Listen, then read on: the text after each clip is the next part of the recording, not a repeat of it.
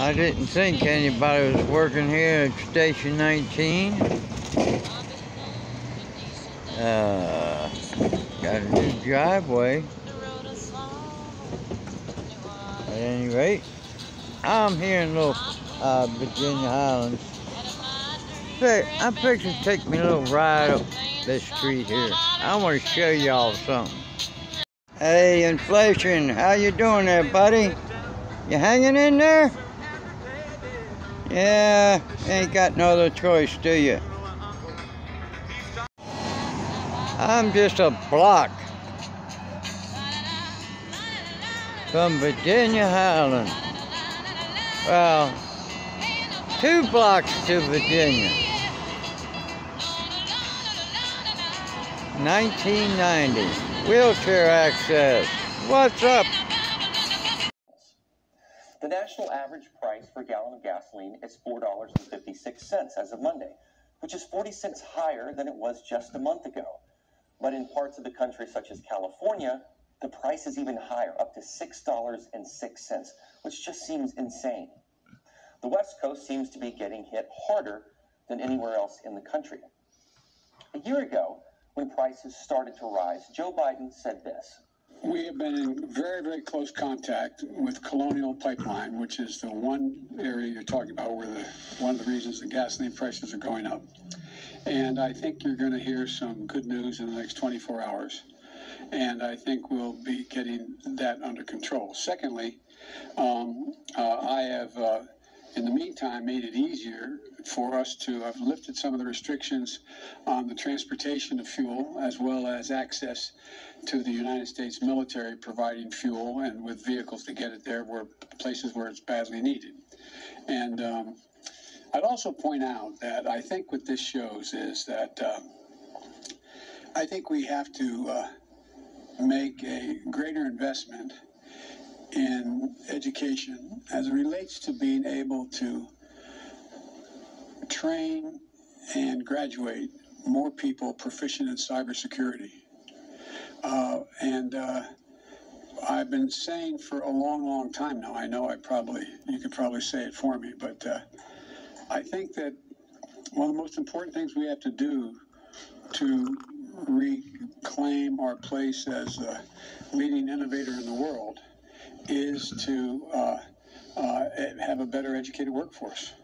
This was about the time that the Colonial Pipeline got hacked with ransomware. So he also points to training the workforce in cybersecurity. So at first, when prices are rising, albeit not what they are now, he points to the attack on one pipeline. And then, 6 months ago, Biden addressed the problem in this way. You know, today, though, I want to address another challenge that families are facing, and the one I think they're most focused on right now, high gas prices. This is a problem, not just here in the United States, but around the world. The price of gasoline has reached record levels recently in Europe and in Asia. In France, at the end of last month, it reached about $7 per gallon. In Japan, it's about $5.50 per gallon, the highest it's been in years. Of course, it's always painful when gas prices spike. Now, for one thing, no one in America cares what the gas prices are outside of America. That's not our problem. That was back when the price was $3.40. Yet, Biden compares our prices to Europe and Asia, trying to create a basis of comparison. He then blames it as a supply and demand issue and says he's going to authorize strategic reserves to be released. Well, did that work? Here we are 6 months later, and the price is over $1 higher than when he had this press conference. And whoever wrote this speech for him, no doubt a true Mensa member, mentions that gas prices were high in 2012 and 2014, when Obama was president. They were not high during Trump's 4 years. Isn't that odd? Did we all of a sudden create 10 million drivers in the last year? This speechwriter provides facts that hurt Obama and Biden's records on gas prices. Biden goes on to say that he's having the Federal Trade Commission look into whether the oil and gas companies are pocketing the difference between the wholesale price of gas, which Biden says is down, and the retail price of gas that we drivers pay at the pump. To that end, in 6 months, what has the FTC learned? Do we even know?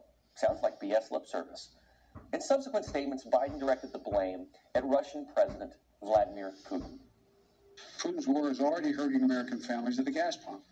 Since Putin began his military buildup on Ukrainian borders, just since then, the price of the gas at the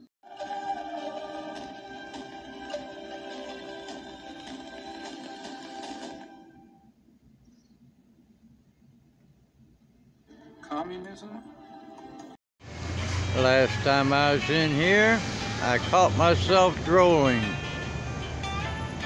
Got too high, too fast. And then once again, blames Putin and has a hard time saying Putin's price hike. I think the alliteration gets to him. Then just this week, at a press conference with the Japanese Prime Minister, Biden said this. And when it comes to the gas prices, we're going through an incredible transition that is taking place that, God willing, when it's over, we'll be stronger and the world will be stronger and less reliant on fossil fuels when this is over. This is going to be a haul. This is going to take some time. This time around, no mention of the pandemic, low supply, high demand, or Putin, but this time he talks about a transition, which is perhaps his most revealing statement today. So let's look at this timeline. First, I want you to see the prices over a 3-year period. So look at this graph right here. From July of 2019 till about May of 2020, gas prices fall. These are the Trump years. Then right in January of 2021, look at how prices start to increase. Now let's look at the trends from May of last year through today. You can see how in May of last year, when the Colonial Pipeline was hacked, prices went up, but not all that much. On November 8th, the average price was $3.50 per gallon, when Biden talked about supply and demand. On February 24th, 2022, Putin attacked Ukraine, and 4 days later, you will see prices start to go up around February 28th. But on March 14th, they take a slight dip, though they remain around $4.20 or so. But then they begin to climb again. The most current explanation has been a tough transition off of fossil fuels, which of course has mineral plants here in the United States, which makes no sense either. That's just another bow to the green lobby. It's just important to understand the impact of policy on the economy. They will give you every excuse, from the pandemic to Russia, but they're not telling you the truth. What is masked in making us greener are policies that affect everyone, and especially middle and lower incomes much, much more. Your dollar is worth less because of bad policy. Your gas is more expensive because of existing bad policy and policies that make the problem even worse. You've probably seen these stickers of Joe Biden at gas pumps that read, "I did that." Well, that is absolutely true. He did do that. And there is no end in sight to this. They want to force the change, or the transition, as he calls it, God willing. The lip service of releasing some of our strategic reserves is a pathetic response to a man-made error. Releasing reserves depletes our reserve supply. But if you But all unlawful migration is not acceptable. We will enforce our borders, including through innovative coordinated action with our regional partners. Biden also said a new plan related to immigration will be announced later this week. Che dice? Renzo, spiegami tu, che cosa sta dicendo questo qua? Forse dice la verità. Ma com'è possibile se siamo arrivati qui noi per la Aspetta, zitti! You think you know everything. I know my rights. Patrick Henry used to say, when the people want to be free, sometime they gotta fight.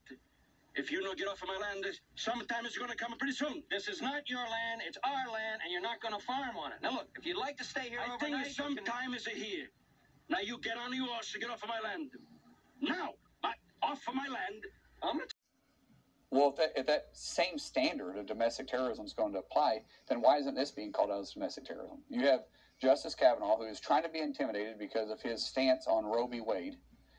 You have someone that literally got an assassination kit together, drove from California all the way to Kavanaugh's house, was there. The marshals asked him, hey, he turned around and walked away and called 911, and where's everybody at? No one's calling this out. If this same stuff were to happen to our newest justice, Justice Jackson, you would have the Democrats bouncing up and down, causing it domestic terrorism, and we've got to stop this, and we've got to root this out. But the difference between the two is that this gentleman represented their narrative. I mean, it was Chuck Schumer, Leader Schumer, who in 2020 stood up and said that Kavanaugh was going to pay for Roe v. Wade. You call people out like this, be consistent.